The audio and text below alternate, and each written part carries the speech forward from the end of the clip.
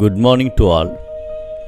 I welcome you all to this didactic program, Thirukkuralodu Naam, attending in fact with a noble desire to reach the seat of grace in life by practicing the ethical values of Thiruvalluvara.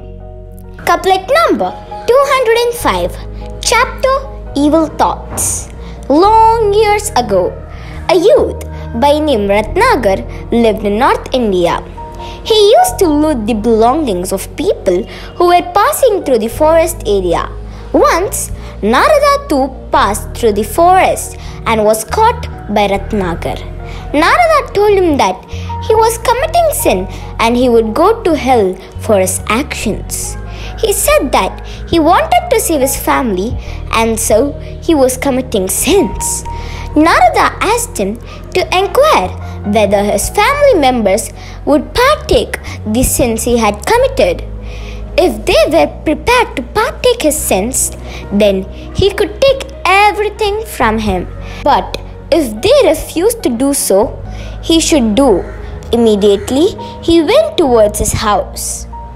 He asked his family members whether they were prepared to share the sins he had committed because they were taking the share of properties that he looted. They said that it was his duty to save them and they were not worried about the means of income he earned.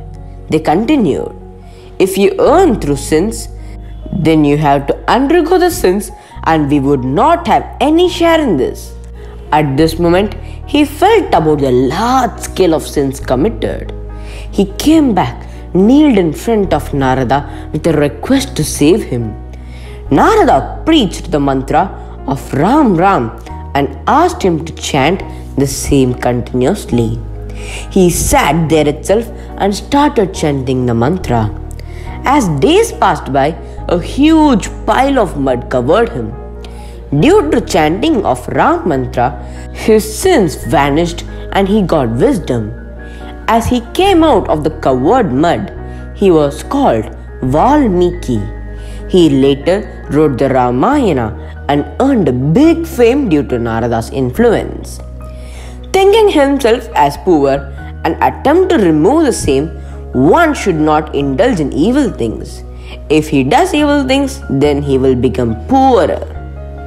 Our Saint Tamil poet Thiruvalluvara explains about this in his Thirukkural as follows: "இளனென்று தீயவை செய்யற்க செய்யின் குலனாகும் மற்றும் பயர்த்து."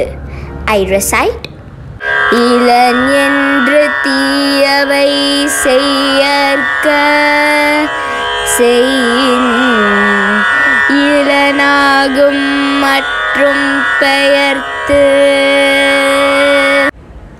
Evil doings, even in poverty, makes life more miserable. Standing honest, even in poverty, brings fame. Thank you very much indeed. Nandri, Vanakkam.